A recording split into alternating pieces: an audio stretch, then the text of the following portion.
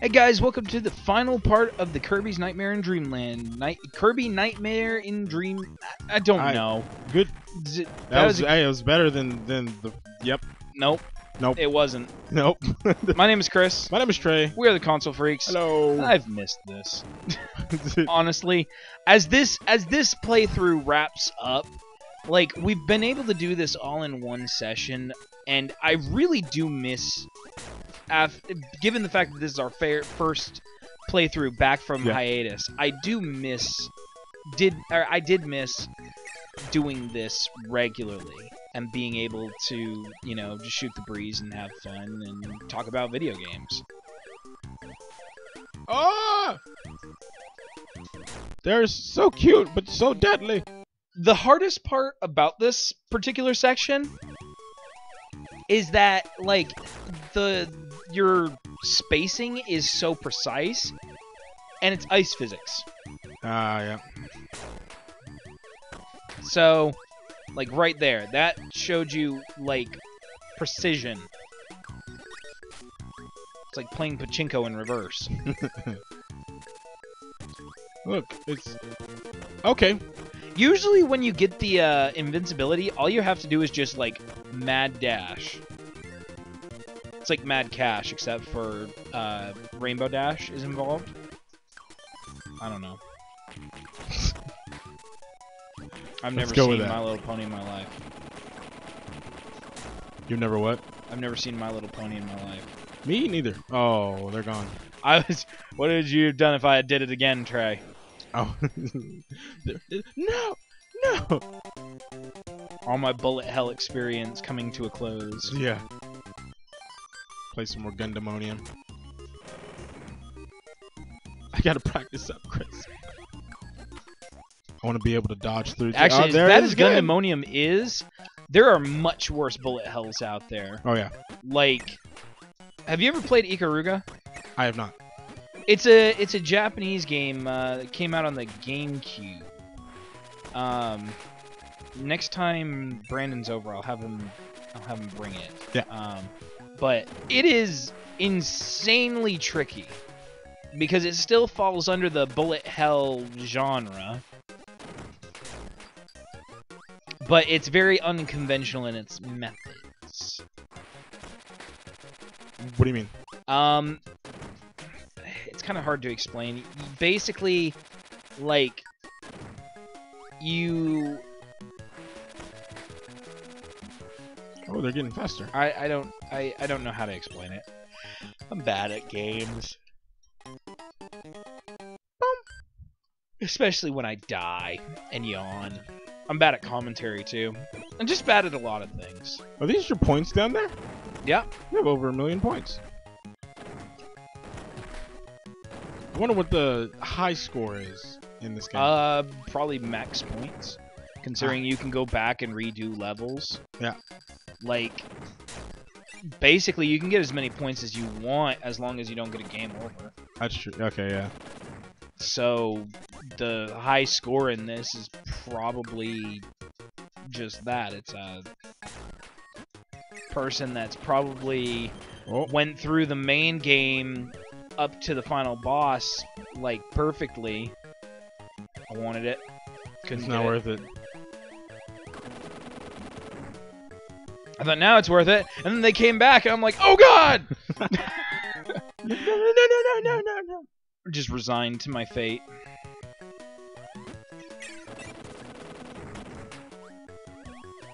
Thankfully, I won't be making that mistake again. Woohoo! No. I thought he was gonna do it again. What are you, stupid? I wonder if you were able to suck those up, what would you get? Gordos? Probably. I would get Spike. Spike. Lucky.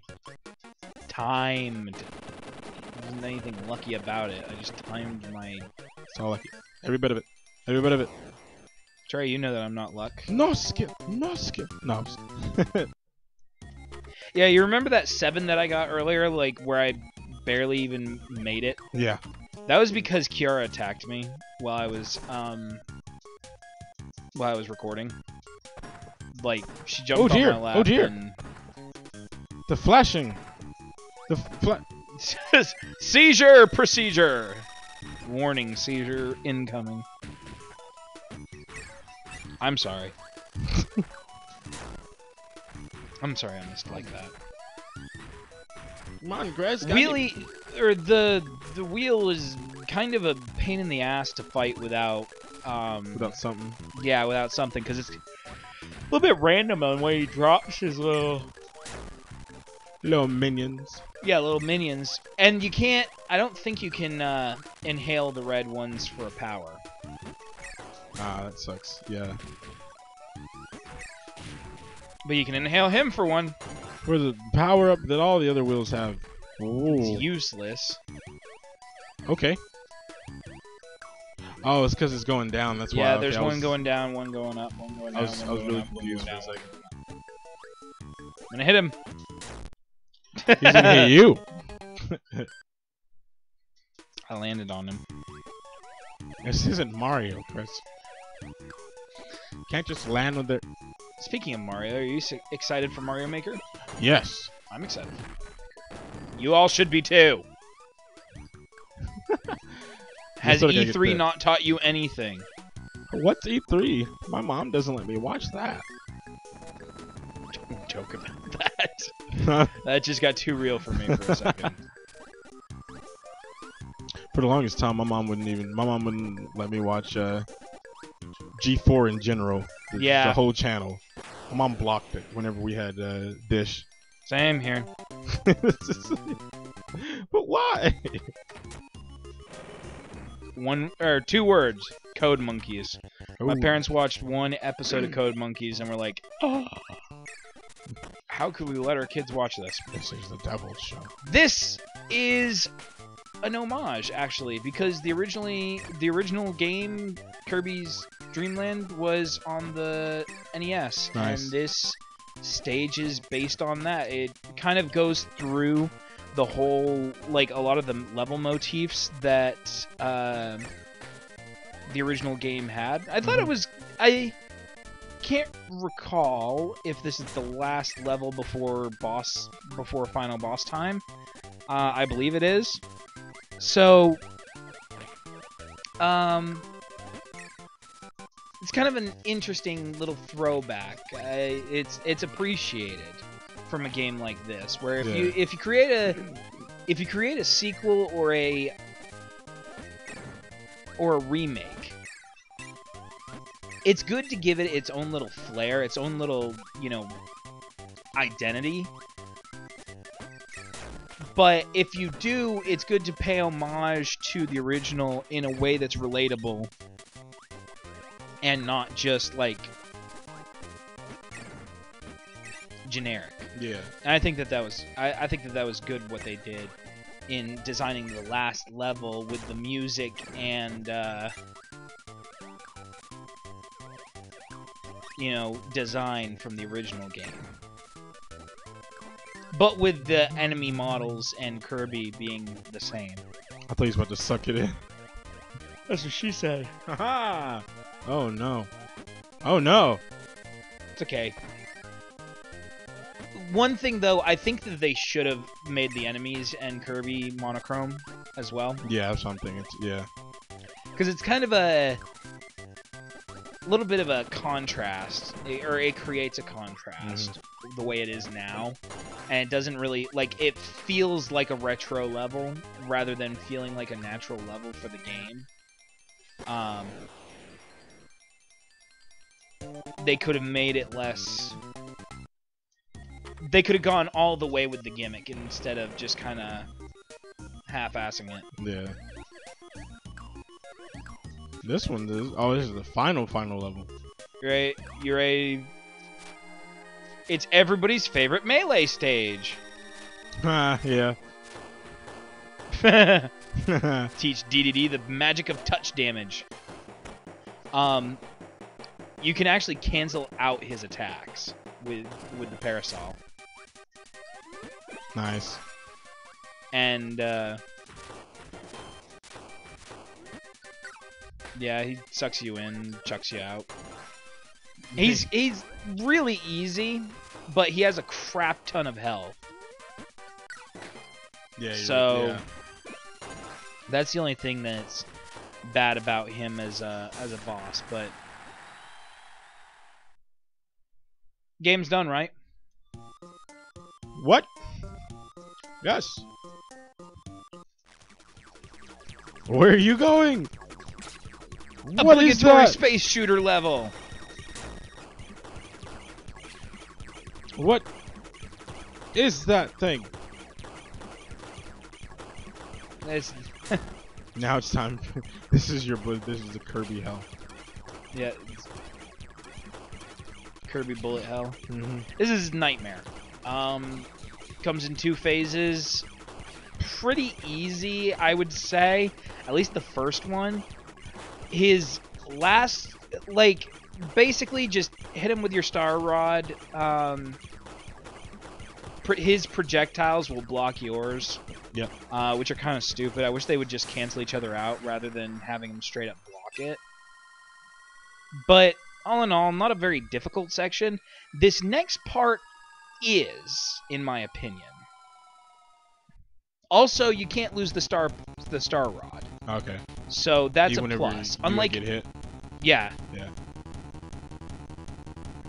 Is that Nightmare? What is that? Is that true Nightmare? Freddy Fazbear.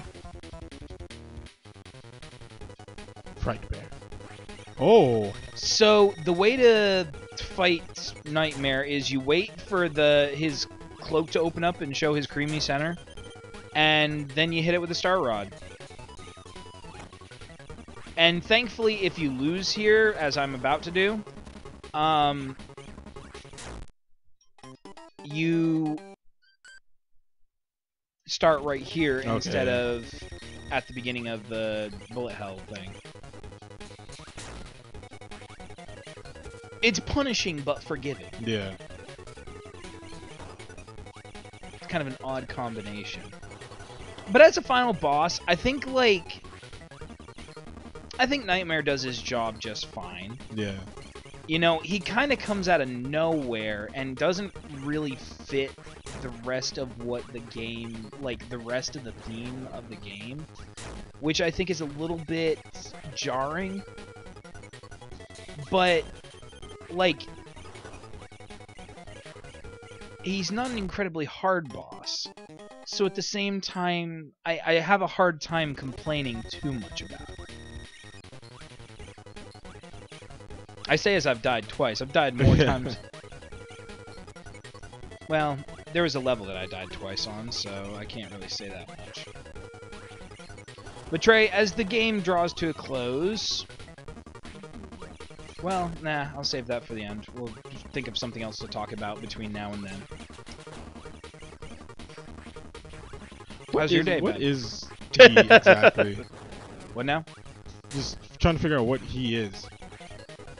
Like, Bad. Just bad. Just a bad guy. He's Somebody you evil. don't want him. Evil incarnate.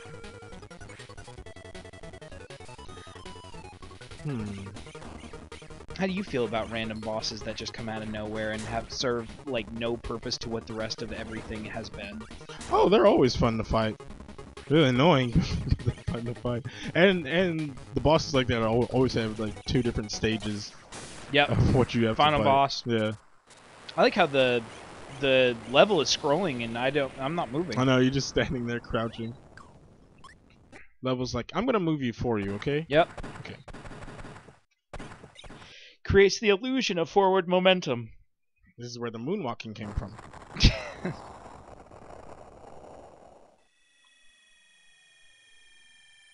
He blew up the moon. Now, that's not nearly as bad as it was in Sonic Adventure.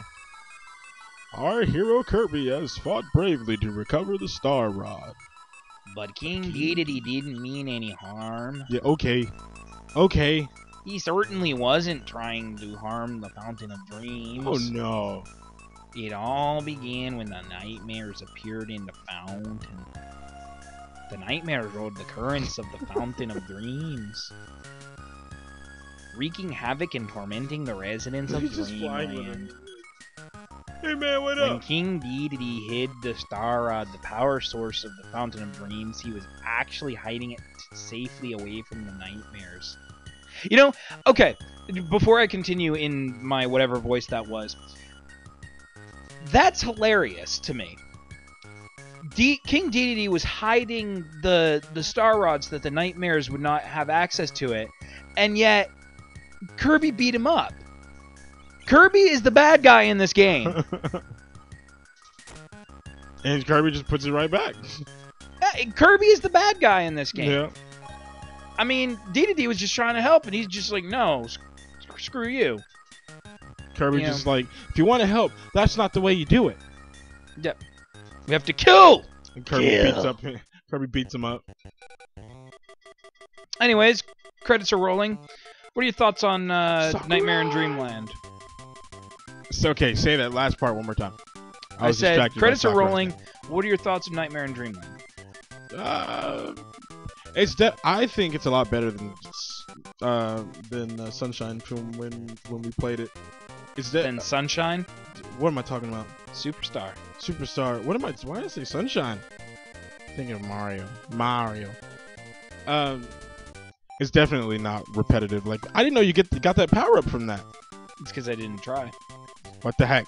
But yeah, it's a whole lot better to talk over and talk about too, because there's a lot of stuff in this. Well, obviously there's a lot of stuff in this that I haven't seen because I haven't played it. Chris, there's a lot of things you haven't shown off. I didn't know you got that power up from that either.